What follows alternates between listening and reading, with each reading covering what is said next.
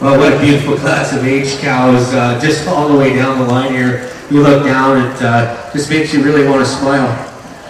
But I think today we've got a winner in our class, a cow. I know she's only in 3 calves, but whoa, what balance, a balanced cow all the way through. I prefer over the cow in second. She's just more mobile today. I prefer that bone down through her hock and the flex to her hock. She also has some more crease all the way from the top to the bottom of her rear udder. She's also longer through her rump than the cow in second, but taking nothing away from the beautiful cow in second, you love that bayonetation and attachments in her udder. His on her attachments all the way through the height and width of her udder attachment, length of 4 udder attachments she places over a cow in third.